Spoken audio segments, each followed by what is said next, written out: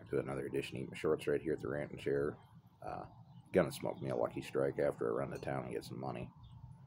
And contemplate the world's problems, one bit to a time. I had a rough night. Muscle cramps, sweats, just general fucking pain. And as I often do when I can't sleep very well, I turn on old videos and stuff like that. And something that I found yesterday that was kind of interesting is some World War II training films, right? I think I dropped one on my community page last night I was watching, and you notice the language that people used back then. It was more, how shall I say this, to the point, um, you know, clever, witty, but, no padding added. And, it's funny how we went from a generation of the greatest generation, right?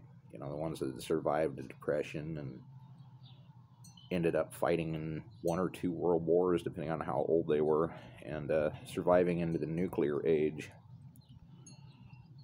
How they thought and how they learned things. Because if you dropped somebody that's my age in the jungle that didn't know what their ass from a hole in the ground was, they wouldn't last very long in the green hell, right?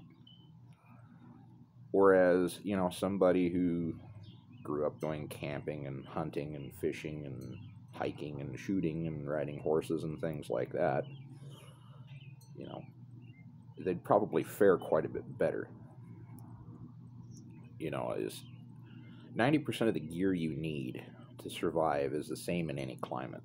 It really comes down to just a few add-ons and extras, right? Imagine bailing out of a B-27 or a B-17, whatever it was, and, jumping out of there with a small pack on that had just a few toys in it, like a pocket knife and a whistle and a flashlight and your 45 and some Benzedrine and a couple of pieces of candy. How well would you do, right? Would you figure out how to light something on fire? Stay dry, stay warm, keep your feet from falling off? Not wipe your ass with poison ivy? Not get bit by a snake or a spider? Would you figure out the local indigenous foods and how to eat it? With little to no effort without actually getting sick. Because the vast majority of people, they make such a big deal about, I need all of this expensive gear and things and stuff. And in all reality, it's been done in history. People with the clothes on their back, pocket knife, and little else, figured out how to not only survive in that shit, but to escape and get rescued without being captured by the enemy.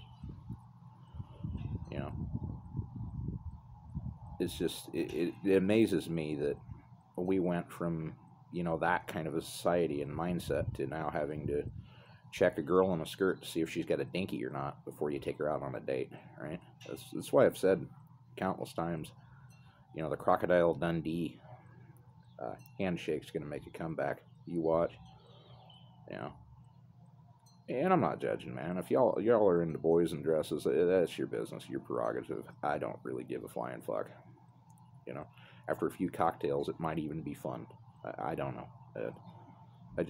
My general rule is I don't stick things in my butthole. It's just not how I do things.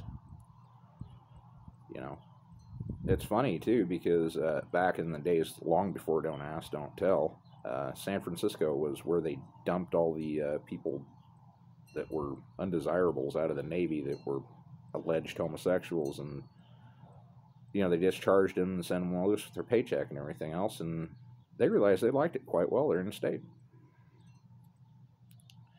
So, like, we've gone from the age of, know your enemy and stranger danger and things like that to, oh, it's fine, kids, just get in the back of the van. We're going to take you to Uncle Biden's house and feed you some ice cream. You play with his hairy legs. It's a sick goddamn world we live in. And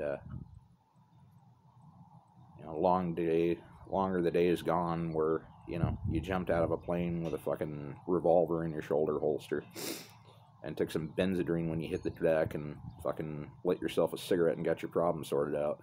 You know, them things only exist in history anymore. Much like a lot of us, you know, a lot of us are just dinosaurs. You know, we're just waiting to go extinct. But there's a lot of us out there. There's millions of more broken people like me that have no place in this not so brave new world. And